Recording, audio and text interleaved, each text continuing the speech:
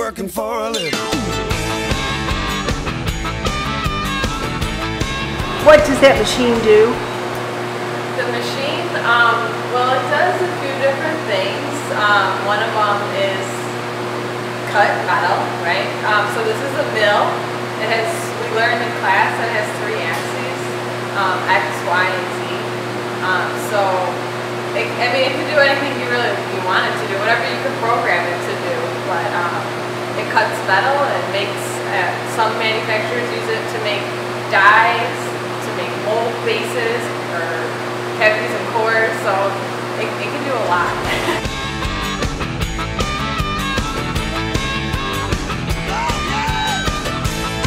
Can you just tell us why you decided that you wanted to take the classes? Yeah, well, a big part of it was just pure curiosity, just wanting to learn about the CNC machines. But then too, because of the whole Be Next, that launching, I really just wanted to be educated on what was being taught in class.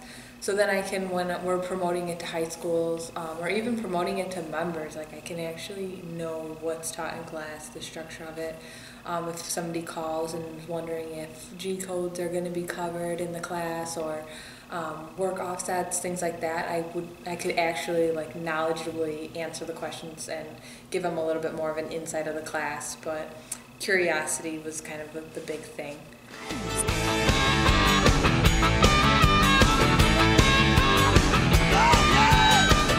I've taken a few, so I've taken our GD&T class, some of our online classes like blueprint reading and statistical control, SPC it stands for, and I think that's it. Oh, and tools for frontline supervisors. So I've taken a few, but some of them were with my previous employer that was a manufacturer and member of TMA. So,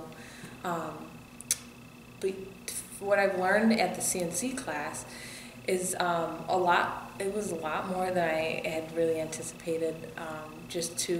I've learned and I've appreciated, I've gained so much more appreciation for the industry and for anybody that has to run a CNC machine. I had no idea. I mean, they always say it's skilled, but then going into that class, I really got the inside scoop of how skilled you really need to be and how you have to really think things through, especially once you get on the programming side of it all.